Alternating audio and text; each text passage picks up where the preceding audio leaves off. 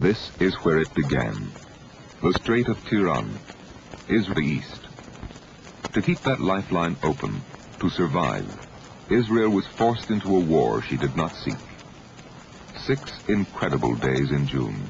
6 days of heroism and sacrifice in Israel, and of a sharp and sudden understanding of the meaning of Israel, Jews throughout the world. The guns of the enemy were spiked, the blockade lifted, the unbelievable victory won. But the larger goal remains.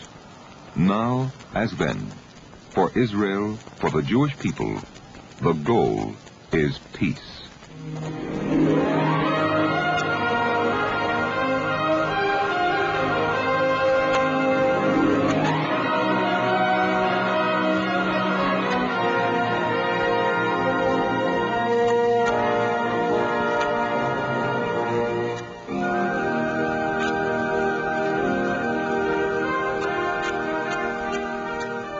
May 1967. Jerusalem, a city under pressure, under siege, surrounded as all Israel was surrounded by troops, tanks, and planes, outnumbered in men and equipment, but strong in resolve and spirit. A city and a nation hoping for the best, but prepared at whatever cost to fight for its survival.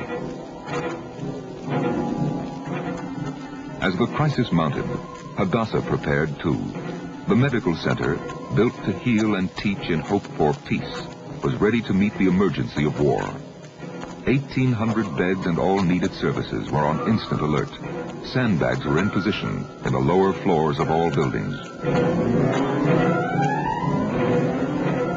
June 5th, 1967.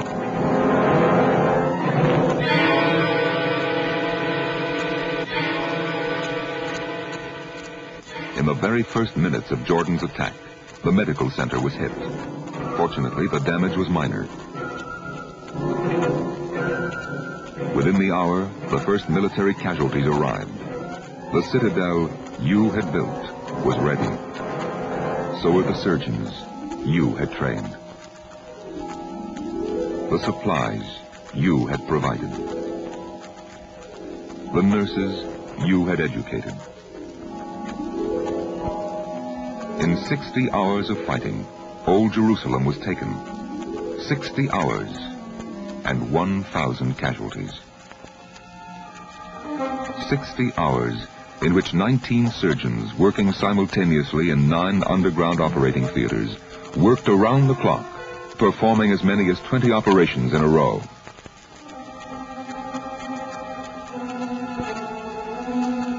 60 hours in which more than 300 critically wounded soldiers underwent surgery. All but 4 were saved.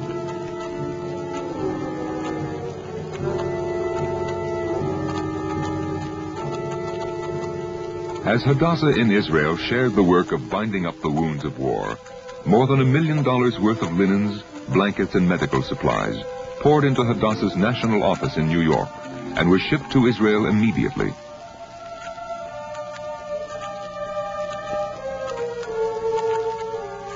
The casualties in Jerusalem were greatly increased by the order to safeguard the holy places of all 3 religions in the old city. These gallant men fought without air or artillery support.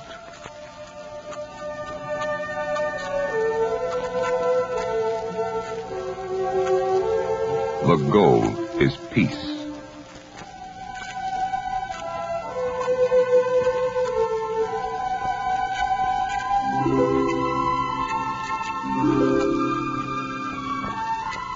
For more than half a century, Hadassah's tradition has been to extend its healing hands to all who need those hands. It was not different, even in the midst of war.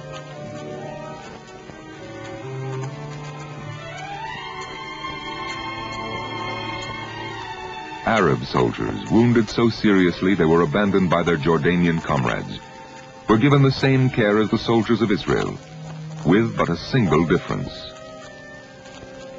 They were under military guard. This much was clear. Never again would they walk the walls of the old city, rifles in hand.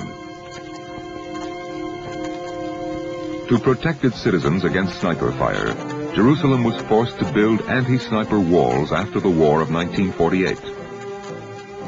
After 19 years and 60 hours, the walls came tumbling down. Where there had been an unnatural partition, a walling out of one people from another, the possibility of normalcy, of peace, of understanding became a reality. Out of the shadows of hostility, a new and open unity emerged, and with it the possibility of peace in the city of peace.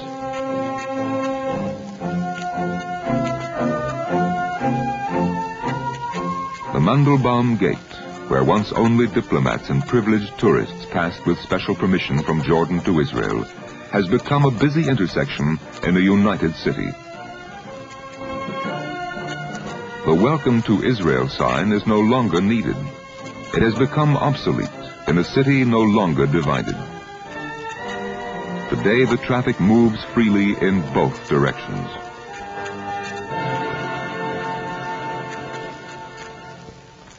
Old Jerusalem.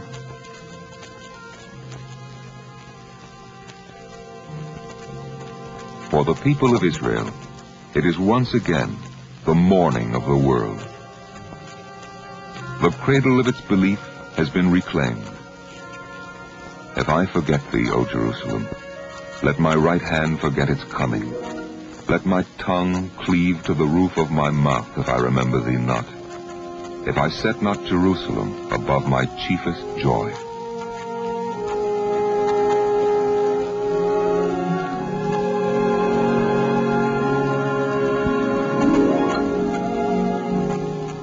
In 19 years, there has been no more hopeful moment than that in which the Israelis and Jordanians mingled freely and unafraid in the narrow streets of a unified Jerusalem.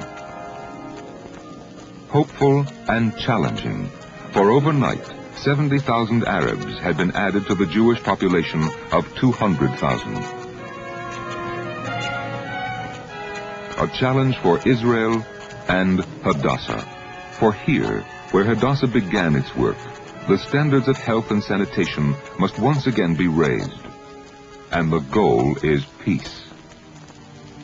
Within these walls, the prophetic vision of universal peace was first voiced. In the long history of the Jewish people, there have been few events more moving than the final reunion with the Western Wall, the remnants of our ancient temple. The Kotel HaMaravi, the Western Wall, the Wailing Wall.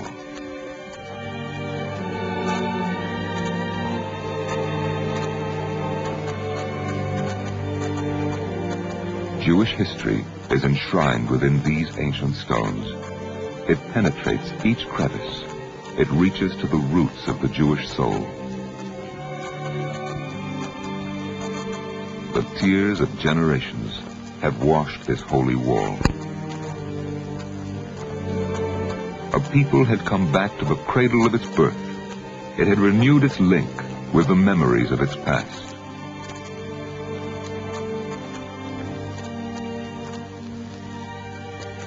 And through the centuries, through persecution and oppression and dispersion, the prayer, spoken with awe, with hope, with devotion, has been for peace, for lasting and enduring peace.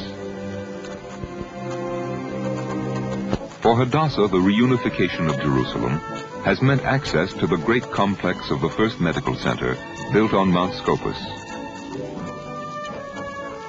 These buildings, isolated for 19 years, empty, used only as an Israeli strongpoint, will be transformed into a modern rehabilitation center. True to Hadassah's tradition, it will serve people of all faiths, creeds, and nationalities.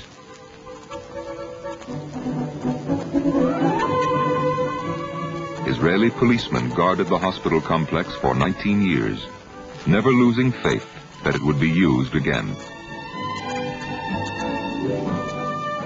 The faith of those who built Mount Scopus is a legacy passed on to a new generation of Hadassah women. The evidence of their devotion will be restored.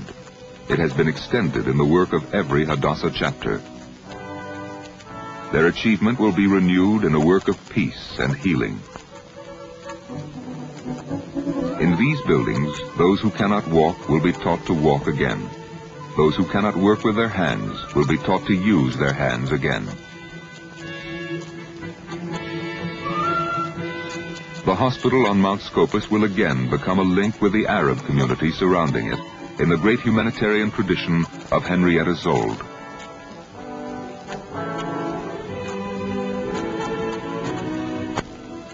If the day comes and this building is again filled with patients, let them remember those who watched over this place in the difficult years. They are remembered, they and others, as the buses again make their way up Mount Scopus, passing the spot where Dr. Chaim Yasky and 76 doctors, nurses, and scientists were killed in 1948. Their mission was mercy. In the deepest sense, it was peace.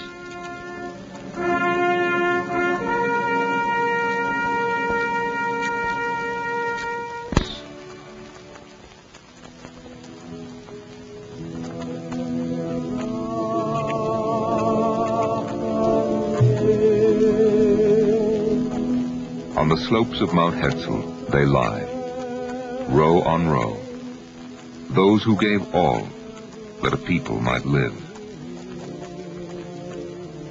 Fathers, brothers, husbands, sons.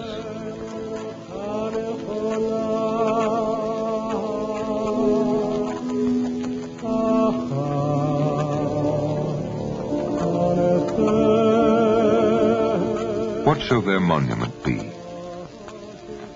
How shall those who live because they died respond? For Hadassah, as for Israel, the battle is not 6 days long, or 60. It is every day and forever. For this the Jewish people learned in June, the meaning of Israel. It is more than a center of Judaism. Its growth is the supreme test of Jewish existence. Throughout the world, they learned what Hadassah has known for more than half a century. That crisis can be met only by those who work and build when there is no crisis.